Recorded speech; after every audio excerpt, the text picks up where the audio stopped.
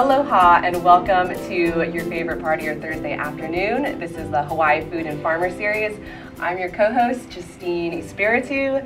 My co-host, Matthew Johnson, is knee-deep delivering chard right now across the islands, so he can't be with us today. Today is exciting though. The power of peer pressure brought two people we've been trying to get on the show for a while. So we're really excited to have them. Again, the purpose of the Hawaii Food and Farmers series is to bring on all the individuals and organizations that have a place in our food system to kind of get the background and the history, see what people are doing, see what motivates them, and kind of get their perspective on what's next and what's coming up. So today we have Alina Harris and Nick Reppun. Thank you guys for joining us. So Alina is at LCC. Go ahead and say your title. Sustainable Agriculture Specialist and Lab Manager. And Nick? I'm the Farm Manager at Kākoʻo, ʻŌiwi. Awesome. And in addition to that, you guys both work on your family's farm. And so you both have, I think, unique backgrounds, and I'm excited to bring you on to kind of talk about the different positions you've had and your background of what got you interested in agriculture and what's kind of brought you into these positions in Honolulu to kind of be leaders that are guiding people and talk about the work that you're doing in agriculture. So why don't we start with Alina? So you actually have a degree in sustainable ag and food production systems from the University of New Hampshire. You got it. And so that was a new degree at the time, and it's kind of a new degree all around in terms of a field of study. So if you kind of want to talk about what got you interested in that and what that kind of looked like and what it prepared you for. So I first fell in love with farming. I just started woofing. I'm sure you've talked about woofing on your show. Worldwide opportunities for organic farming. So I started doing it in Sweden when I was 18. I started farming as a work trade, just as a way of traveling for cheap, actually, and then fell in love with farming and was like, wow, this is totally it. And did that with my best friend, and at the time I was already enrolled in business school at the University of New Hampshire. So I did that for a semester, and then I was just like, you know, I need to move more into the biological sciences, and then just kind of made a pact with myself. I'm going to only study classes that I'm truly interested in. So then I moved into only agricultural classes, and then never looked back. All the while was working on farms and getting in the dirt and soil, actually.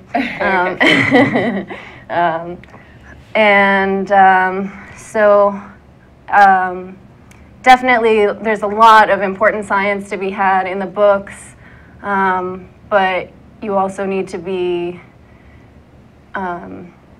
also learning that alongside in the field. Mm-hmm. And so that was really, really important to me. Everything that I was learning and getting A's on in my test, I was also learning in the field. And if I didn't have that. In the program, did you have hands-on experience during the program in the university, or was it up to you to go find that experience? I did a little bit in the university, but I was lacking that at the time. I think they've definitely stepped their game up since, and they've gotten a lot more place-based since, and it's a much better program now, I would say.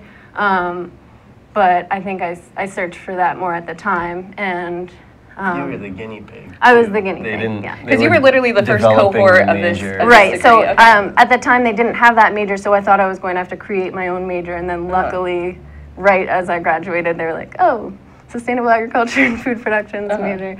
So I just slipped through.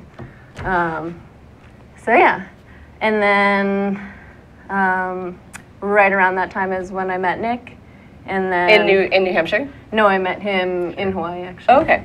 Yeah.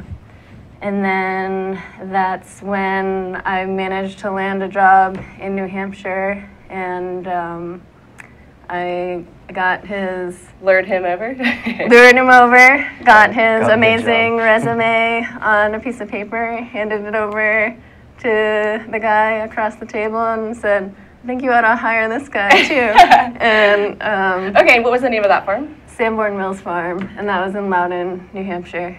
Okay, and then so why don't we back up a little bit here and talk about your background. So you had this resume and talk a little bit about your experience. And you didn't have a degree out of college, but let's talk a little bit about your upbringing and your family farm. So my dad and his brother have been farming for my entire life. So I was raised on our family farm. And so, like, as you said, I have no formal education in agriculture. I mean, I've taken science classes here and there throughout, but everything that I've learned about agriculture has been through osmosis, just by being on the farm, being around my dad, my uncles. And what about them? Did they get any sort of formal training, or they just started the farm themselves and learned as they went along? My dad was an English major, and he actually taught English for a little while. And then when his brother Paul graduated, he had a degree in botany, I think. And they decided that they wanted to kind of play around with farming, and they met some people who got them into growing taro. And so they were given a whole bunch of huli to plant out some of their first patches. And one of the things that was taught to them at the time is that you always keep planting, so that you have, you know, sort of, you're always planting and always harvesting. You create a crop rotation cycle. And as they say it, they started doing that, and then all of a sudden, 30, 40 years later, here we are today, and they kind of just like got caught up in it. And was there a particular impetus? They were just interested in starting to grow things, or they interested in being more food secure, like providing for themselves and their family? Was there like this is about the community? The mid 70s. So that was kind of at about the midpoint of what they call the back to the land movement, which happened basically after a lot of the sort of consciousness awakening of the 60s. A lot of people were trying to get back to the land, get out of the cities.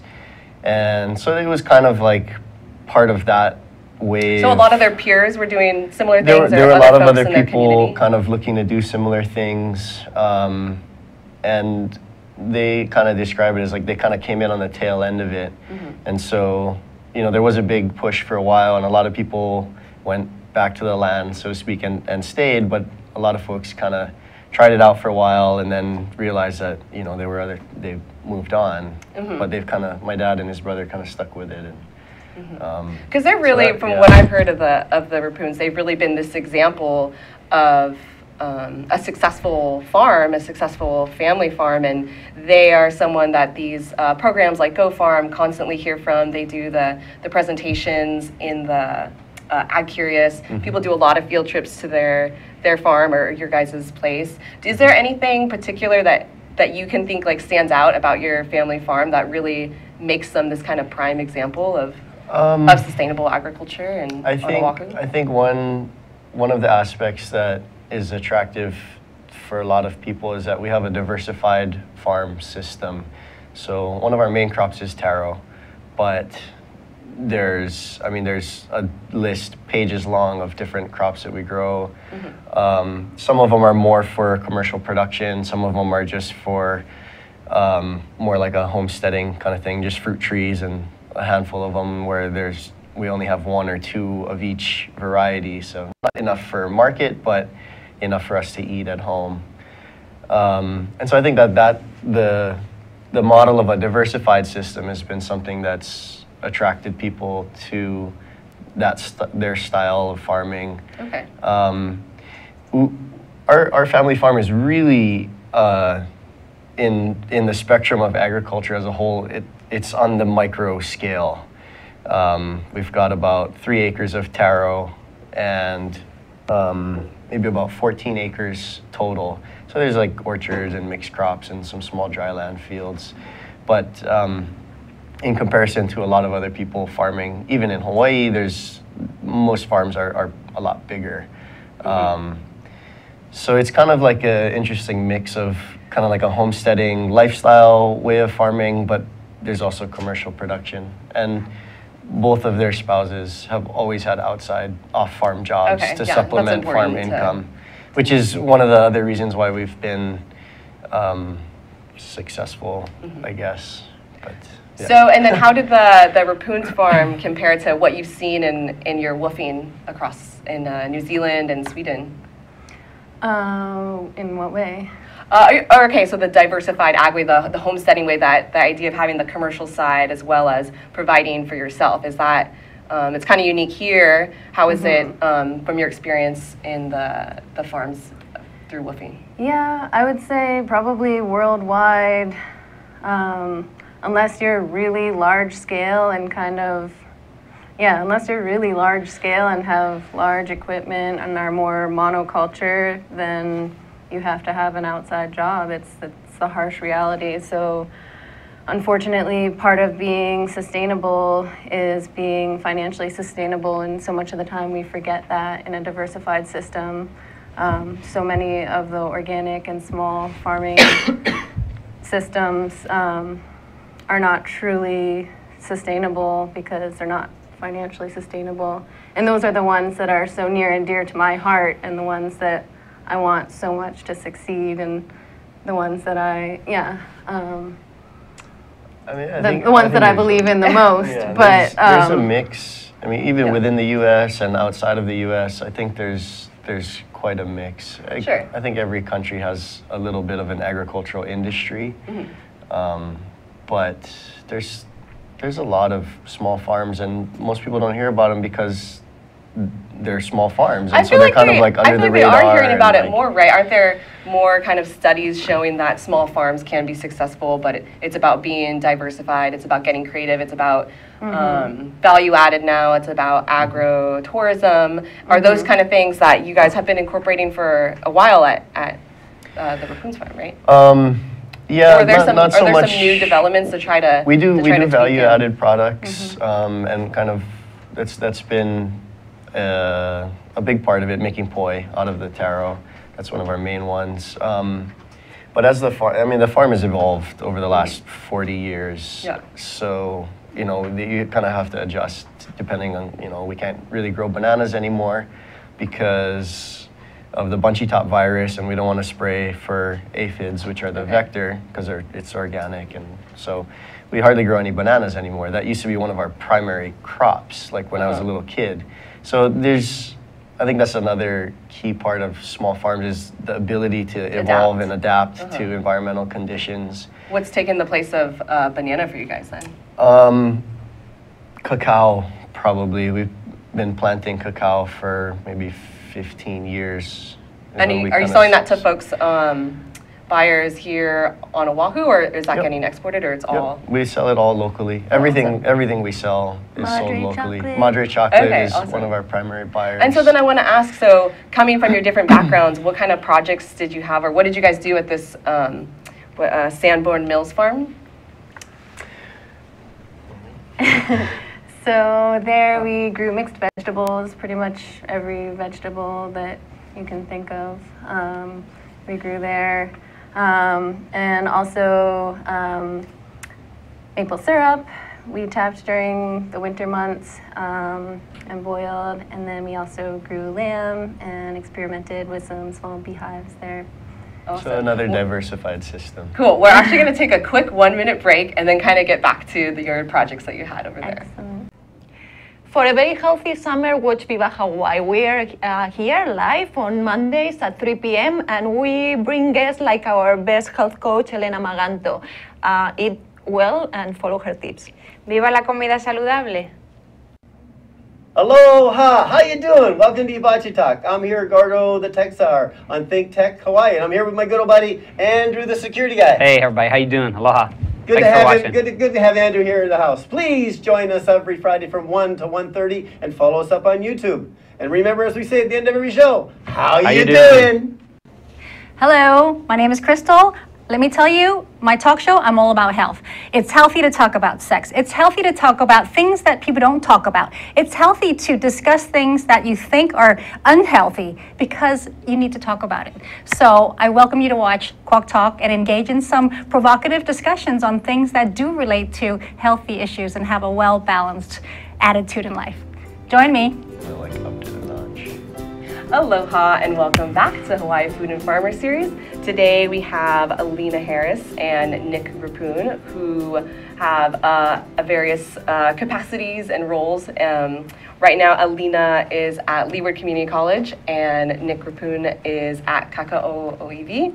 So we're really quickly kind of recapping your experience on the farm that you're working at on the East Coast. So again, just briefly, if you could say some of the projects you led or what you worked on, and then curious about the transition to coming back to Honolulu. So this farm was kind of the last one that you were kind of actively in production. So again, what were kind of your favorite projects there that you had your hand in? We tried to do a diversified system. So as Alina mentioned before, we were growing a lot of different vegetables. And we would go to farmers markets. We had a small CSA. We did wholesale. So again, the theme, as much diversity as possible. Yeah. For me, it was really different being there and growing. For like the climate is so much different. Right. Yeah, I'm curious about it's like that you kind of comparison. jam in everything during the season. summer, and then it's like you do it all one time a year, and then you're done. And you kind of like take a break a little bit in the winter. Does it give you more time to have a nice like plan in place on that kind of like off time? Yeah, it gives you that time to plan a little bit, buy your seeds. For us, we had lambing season, and we were boiling the maple syrup for a lot of the winter time. When Nick was still going surfing in That's in his also, wetsuit. Is that, do you miss some of those things? I mean, because maple syrup, so that's not something you can do here. Is that something you miss, or? Oh yeah, we miss it, although it is very boring. Yeah, it was fun, but you're literally watching sap boil. So Okay. for like 2 weeks straight. Yeah. It was a unique experience though. Yeah. The really cool thing about Sanborn Mills is that we use draft power, so meaning animal power. So so a cow is a female cattle, and then the male is the bull, and then an intact male is the bull, and then if you remove the testicles, it is if you train a bull that has its testicles removed, it is an ox, and that's what we used. And so we used oxen to plow our fields. As opposed to like large, heavy machines? Yeah, so sometimes we would use tractors to do the really heavy work, but besides that, we used oxen, trained animals. As well as draft horses. Does anyone still do that in Hawaii, or that was pretty unique to that farm? That was one of the main things that farm was trying to do. Is it was kind of like a historic. So that Sanborn Mills Farm was run by the Sanborn family for I think over 100 years, and then this guy ended up buying the farm and did a lot of building resurrection. There's some old water-powered mills, and that was kind of his thing, is basically creating like an old-timey farm, rehabbing it. And so they wanted us to use the draft animals because that's a traditional practice there. I would be pissed. That sounds good. It was actually pretty fun. Yeah. I mean, definitely a lot of work, but it was really cool. unique, really fun, and definitely a skill that shouldn't be lost, especially when we're like looking at global warming and what if we don't have gasoline? Yeah, how are we going to plow our fields, and what are we going to do? And so pretty refreshing. And instead of your tractor breaking and having an awful like gas spill in the middle of your land, it's like, there's some manure, big deal. Okay, so then I want to talk about coming back to Honolulu. And so what kind of motivated your transition away from actual production to kind of the roles you're in now? If you can kind of talk about your stint as the GoFarm coach and then what you're doing in your current position. So Nick was wanting to come home to Hawaii, and so I supported that. And so then I got the job that I could with GoFarm. So rather than just, did you have the option to like, oh, let's just continue doing this, working on your family farm, but you wanted to kind of pursue a different path, so. Right, well we traveled between New Hampshire and Hawaii. We traveled for a good 6 months. So when we got here, we were pretty much broke. So we're like, we need to get like kind of real jobs so we could, you know, refill our bank accounts or whatever. But and then it's just also, you know, stepping into my family's farm. They've been farming for so long that like almost every corner of our property has been planted, or you know, they're using like everything. So there wasn't like a lot of, it wasn't like there was like a whole couple of acres that we could start our own new thing. And like you said, your father and uncle are still managing it, that's their full-time thing. So there wasn't, I guess, there wasn't even really room for you guys to. Yeah, and we could, you know, we could squeeze in here and there, but. And they're always open to it. They're always encouraging us to, but we wanted to go out and get our own jobs. Okay. But then so taking that position with GoFarm, if you can kind of talk about what you think of that kind of focused training program versus like a degree. Would you say like the degree you got is something like someone who wanted to farm should take, or? Well, so I would say it depends. So if you are just looking to be an entrepreneur and farm and just have your own business farming, then GoFarm could be for you if you have the full drive and are willing to just do your own reading and own studying, and you know, can do your own observation and are just really dedicated and have that drive, then that could be for you. And if you're just willing to stop there, or if you wanted to be maybe a farm manager, or if you wanted to be a farm laborer or something like that, then GoFarm would be great for you. But I think that if you wanted to work for the USDA or the NRCS, or if you wanted to work for a university, or you know, be an educator, so it's more like administrator or academic. Right, or if you wanted to be a soil scientist or an entomologist, or if you wanted to be a farm consultant, then you would need to get a degree. You would need to, you know, you would need to at least have a bachelor's of science or a master's, or be thinking about it. But then it's like in that topic area, there's so many of those little pieces that you do want to know as a farmer, right? Right, and so, and there's so many people that think about, you know, farmers, there's this stigma that farmers are stupid and you don't need to know very much to farm, which is completely, you need to know everything. It's just completely not true at all. But, you know, so. And then, okay, so what's your current position? What are you doing in that position?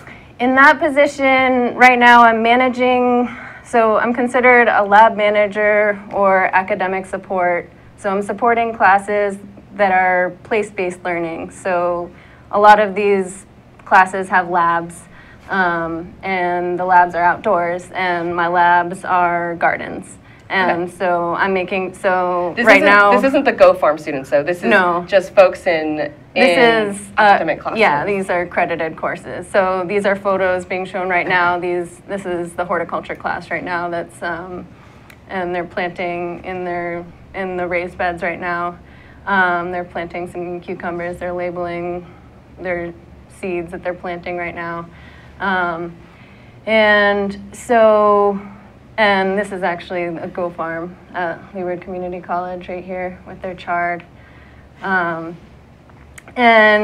yeah, so it's just supporting those classes, and the instructors can't do everything. They can't put together the PowerPoints, grade the tests, as well as do the irrigations, as well as do all the pest management, as well as do all, there's so many little nitty-gritty things to keep track of. Basically, my job is to be taking observations every day and catching things and nipping them in the bud right as they happen or right before they happen. And so these are some of these people going into food production, or just like gardening in general, and you get to kind of guide them in that hands-on experience? And a lot of these people, well, a lot of them are trying to steer into the plant biology and tropical agriculture program, which is an associate's degree.